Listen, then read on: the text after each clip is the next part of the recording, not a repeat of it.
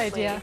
All right, you're about to see a video that has people talking and debating, I don't know which camera I'm on, about dinner. Watch as this group of friends gets into a little disagreement over splitting the cost of the entire bill, which came to $4,600. I'm tired of this. It's her birthday.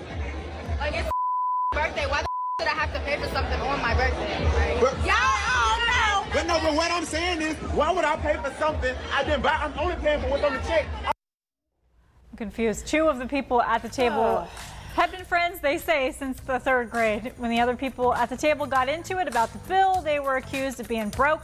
Some of the friends did not understand why they had to pay for something they didn't have. The video has been viewed more than 1 million times. Okay, this is so dramatic that I can't even tell if it's real. Did I not just say less drama with the dogs? Yeah.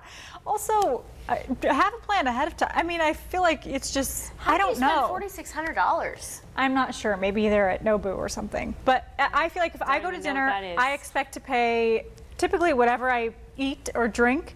But sometimes people want to split it evenly, so I could see how it's annoying if someone else drinks a lot, eats a lot, super fancy stuff. But if you know your friends, you know that's how they do it. Yeah, you know, that's if true. They split it, or if they, I mean, I don't know. It's way too much drama. I wouldn't want to be friends with too much money too. Yeah, it's just, as far as I'm concerned. It's just too much stress for my life. I don't have the capacity for that. Time now is 8:08. A girl who's a great friend, our chief meteorologist, Nicole Madden. We would never get into an argument like this, Nicole. No, What's going on with the weather? We would figure out a plan first.